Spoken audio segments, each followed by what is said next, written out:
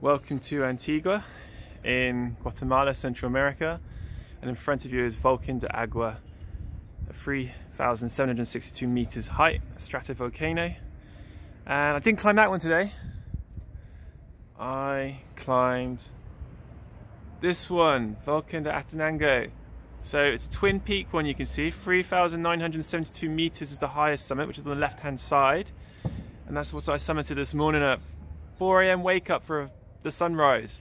And to the left is a very angry Volcan de Fuego, and oh my, there's already clouds, ash clouds erupting from it. So you can't see it on the video, but I can see it through the naked eye. I might try and zoom in. There you go. That is an ash cloud. It comes from Volcan de Fuego, an active volcano.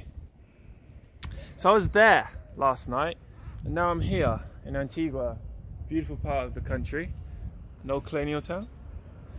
Got hit hard by an earthquake, so there's lots of seismic activity here. But I'm just reflecting on my journey.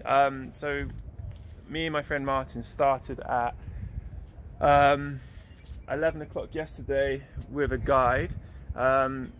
What we did that's different is we decided to take our own kit up. So we took 5 litres of water each and our backpack of tents, cold weather gear to camp out on the mountain, you know, sleeping bag, fixed sleeping bag, and also our food. And food, I've still got food left over, and I carry this up and down.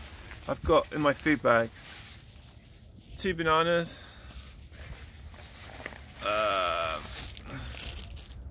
6 apples. I was snacking on a lot of snack bars. An orange, small orange. I did go shop in a supermarket, unfortunately, last minute. And some pasta, but we used spaghetti. And we hiked up. It was 6 hours travel up, and it was a really slow place, really steep, because you start about 2,500 meters, and we camped at 3,800 meters, and it was a grueling experience going uphill. Most people book with a company, and the porters take their kit all the way up, so they just need their clothing and some water for the journey up. And the porters, plus a horse maybe as well, take the kit up, and there's a tent ready for them and a cabin where you pay $90 US for that. Why does everyone do it? Because Volcan de Fuego is a very angry volcano. It's an active volcano, one of the most active in the world, and it's amazing. When you go up, I heard it grumbling a few times as we were going up, and it was a really cool experience to hear that, and then be up there and you see this beautiful red lava spewing out of it, and especially when the night comes down, so you go there for like the sunset or sunrise, sunset, and you see it just like spewing out, just really angry red, makes its noise, you know it's there. And from Atenango on the southern side you can see it. So you can see here, northern side is to the right and to the left is the southern direction.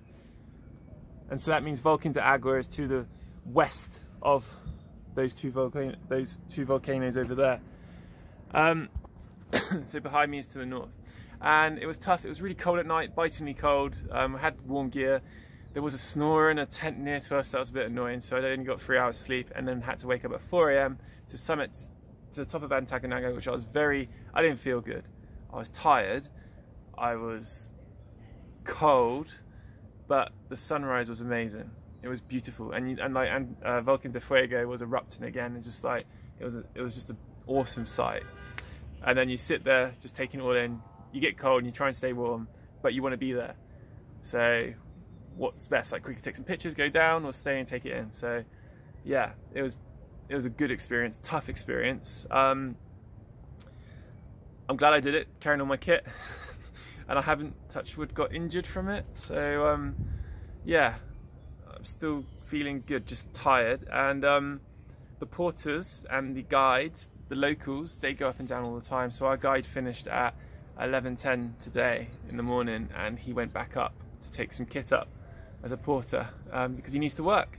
And yeah, they are tough people, and they go up and down pretty darn fast. There's a cloud forest, there's also a pine forest, an alpine region. Unfortunately, there's been a fire in the alpine region, so there was a few scarce areas which were burnt out, and also there's a beetle infestation as well. But they're managing it, and the cloud forest is beautiful. There's quite